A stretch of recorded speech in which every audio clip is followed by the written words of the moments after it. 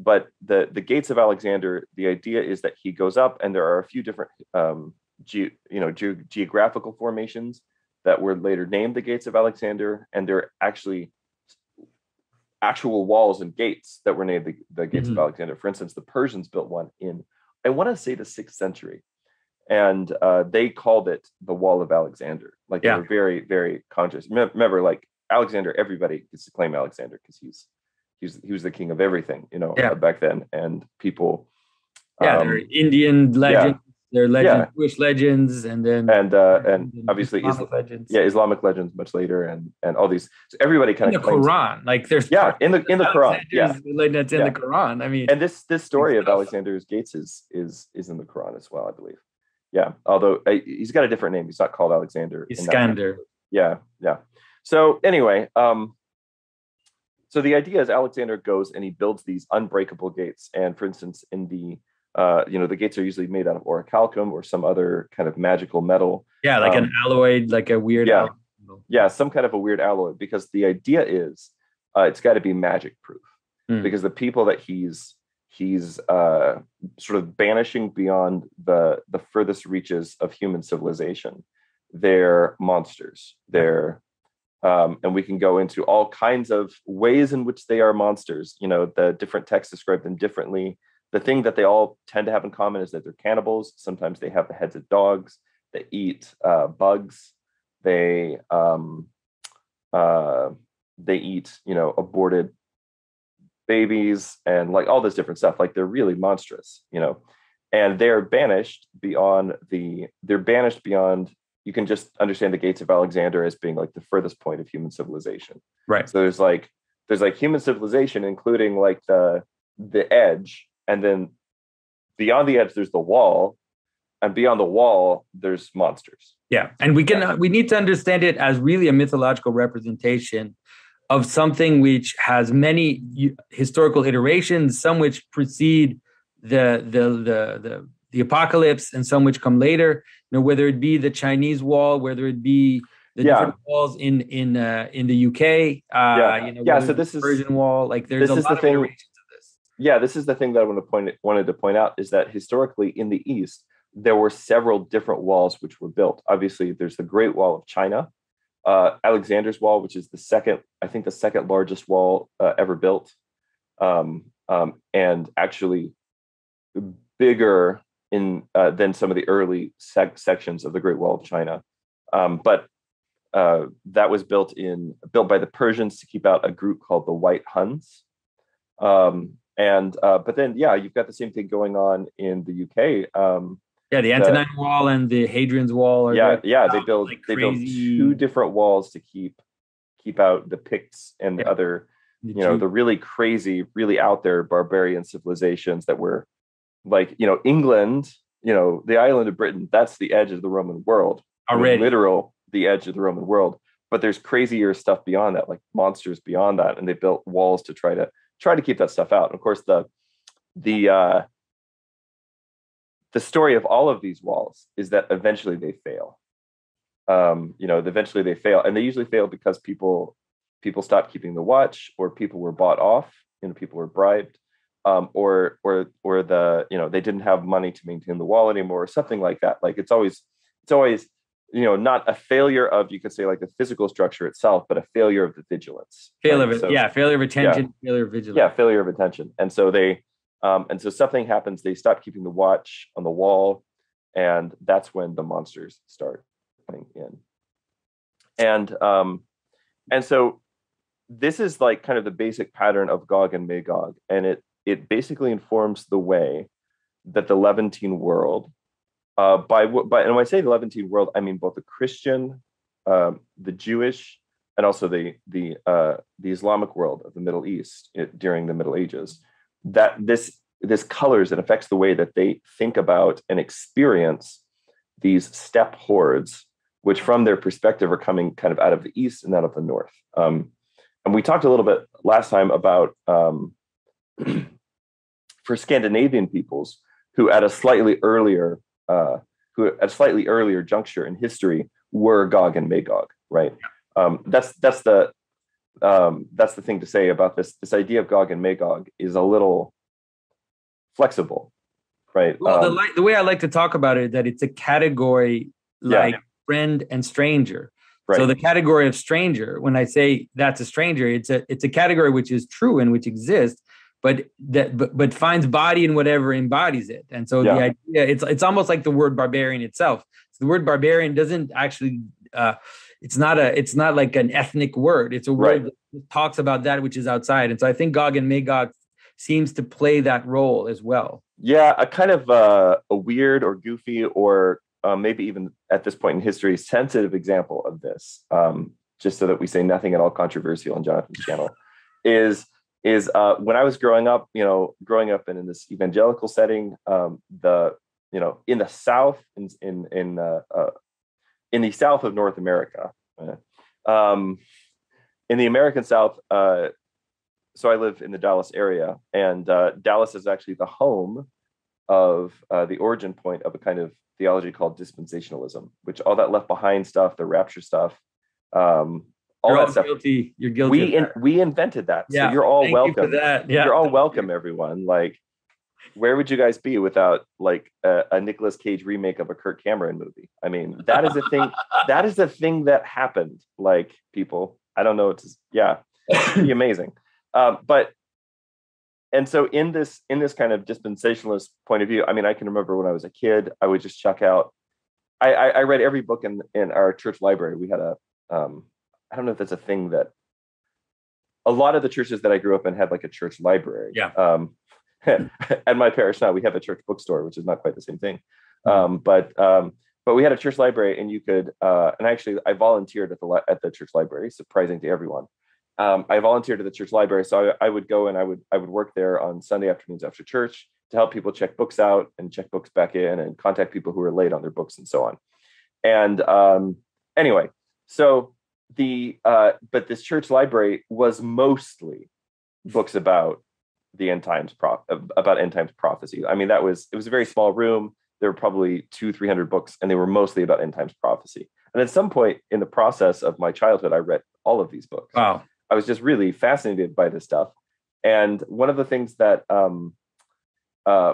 I read this one book, and the thing is, like, I didn't know how old some of these books were. Like, a lot of these books were written in like the 70s and 80s. And so this is the thing. This is where this long and rambling story is going, is that I would read this story and I'm reading a book that's written during the Cuban Missile Crisis, right? And so Gog and Magog are Cuba and Russia.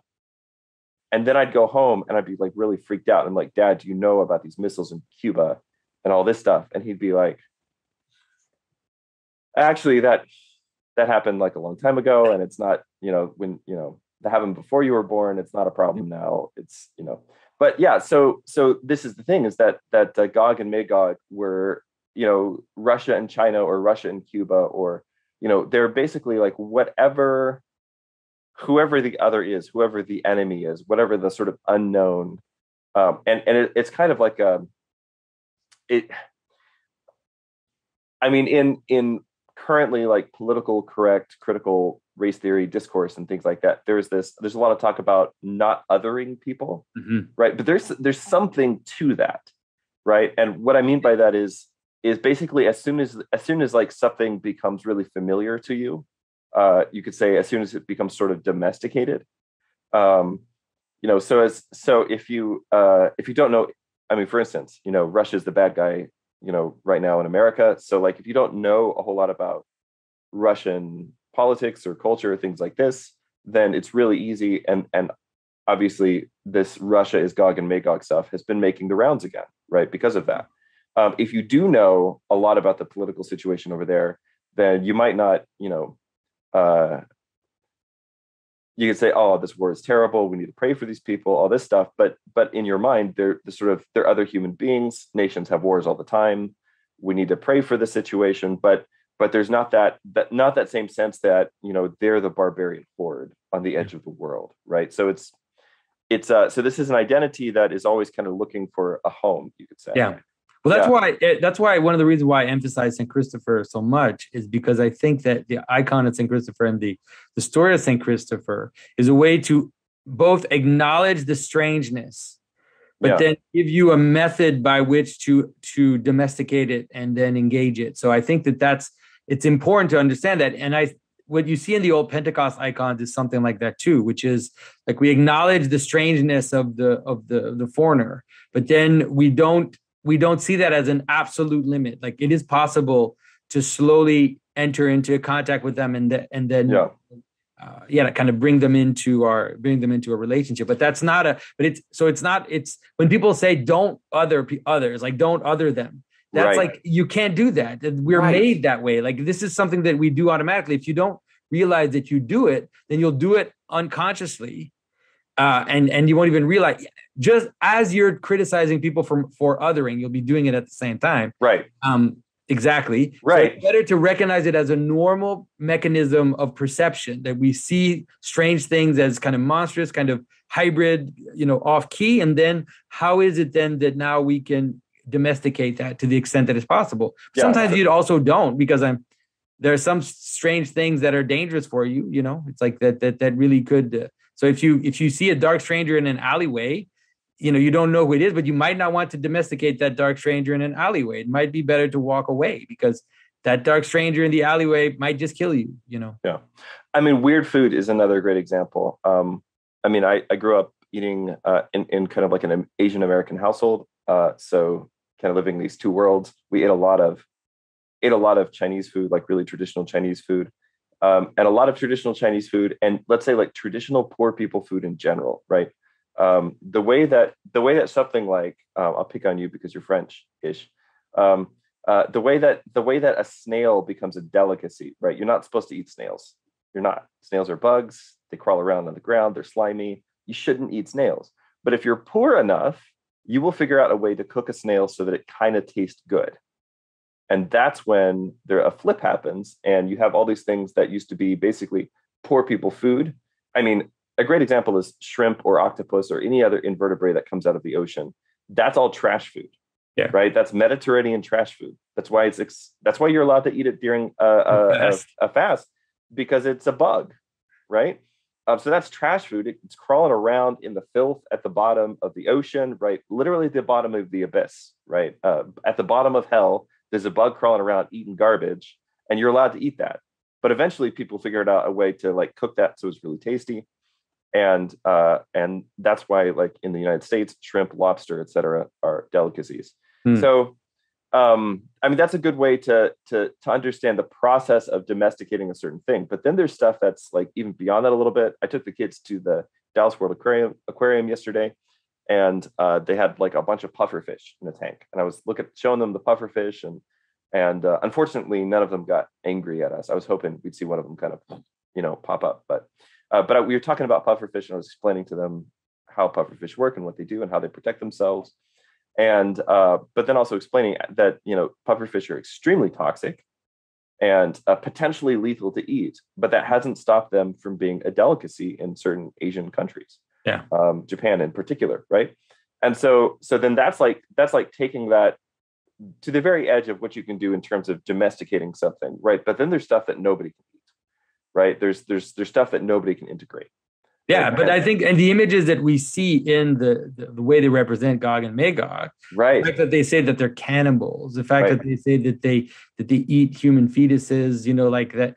The other images that could be used would be incest or all these kind of taboos that cannot be integrated, that they just can't. Like if we integrate them, they could destroy society. Yeah, and drinking the blood of animals, which is actually a thing that a lot of these nomadic tribes certainly did. Drinking mare's blood.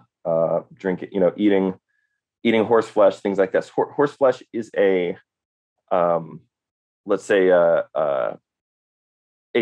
gray area when it comes to food taboos. A lot of societies don't eat horses for the same reason that they don't eat dogs.